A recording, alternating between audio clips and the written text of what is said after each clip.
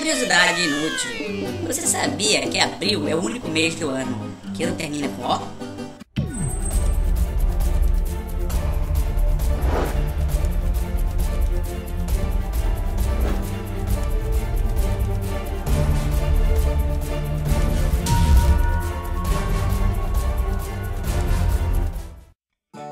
Fala galera da net, Ancalado falando. E aí pessoal, tudo bom? Estamos aqui galera com mais um VEDA, terceiro VEDA, velho, que eu vim achando complicado no VEDA.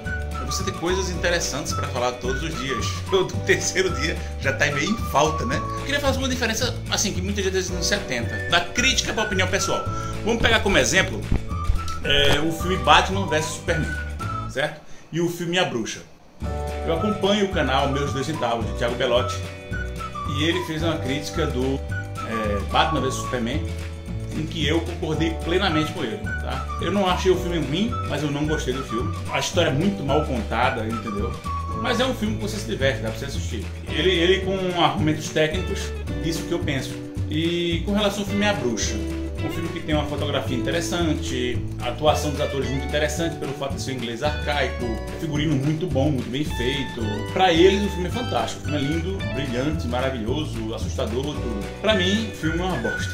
Fiquei doido pro filme acabar pra ir embora do cinema. Precisa aprender a respeitar a opinião pessoal de cada um. E a gente precisa entender a crítica ou a opinião técnica. A gente tem que respeitar também e tem que aprender a ouvir ou ler nesses pontos que são técnicos como verdade, porque aquilo não é uma opinião, por isso que eu não queria falar ter uma opinião, né? E sim crítica.